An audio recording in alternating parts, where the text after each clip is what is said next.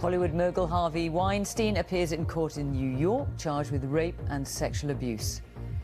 He pays $1 million in cash as bail.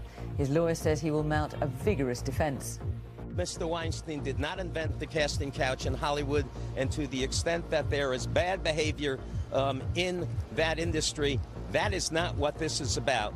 Bad behavior is not on trial in this case. Mr. Weinstein denies the criminal charges. He's also facing a raft of civil lawsuits. Also tonight, it's on, it's off, and now it could be back on again, as President Trump says he may yet meet the leader of North Korea. Ireland votes in a referendum on abortion. It's an issue that has divided the country, and turnout is high. The British men being caught in online sextortion scams set up by gangs in West Africa. And the lucky ones in Kiev, but over 1,000 Liverpool fans can't get there for the Champions League final, as now 2 tour operators cancel flights. And coming up on Sports Day on BBC News, Chris Froome swoops in to take control of the Giro d'Italia as long-time leader Simon Yates falls apart with 2 stages left.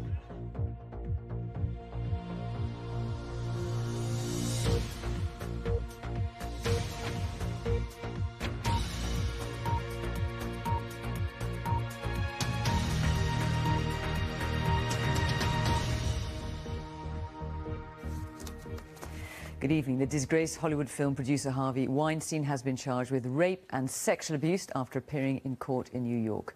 Once one of the most powerful men in America. And that's all from us now on BBC One. It's time for the news where you are. Good night.